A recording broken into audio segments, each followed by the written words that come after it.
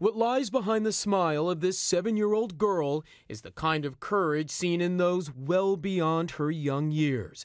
That's what Larry Wilkins thought when Sailor Gutzler showed up on his front porch late Friday night and told him an incredible story. She said, my mom and dad are dead.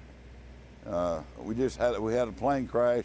Gutzler and her family took off from Key West, Florida early Friday. On board, her father, who was piloting the twin-engine aircraft, along with her mother, her 9-year-old sister, and 14-year-old cousin. The plane ran into trouble and crashed in a wooded area in Kentucky. Sailor was the only survivor. How was she able to survive the crash and then endure hiking 3/4 of a mile through dark, cold woods without shoes or warm clothes?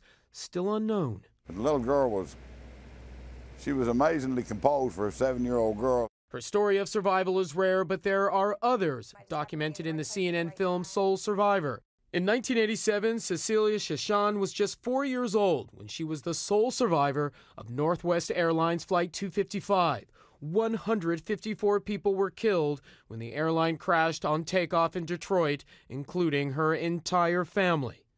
Decades later, she still has scars and something more. I got this tattoo as a reminder of where I've come from.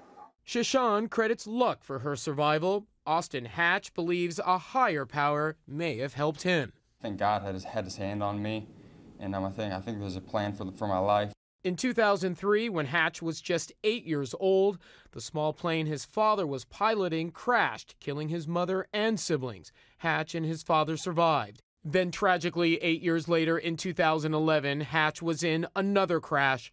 This time, his father, again the pilot, was killed, as was his stepmother. Hatch was the only survivor.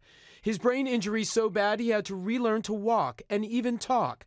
Now, just a few years after the second crash, he's on a basketball scholarship at the University of Michigan and scored his first career points last month.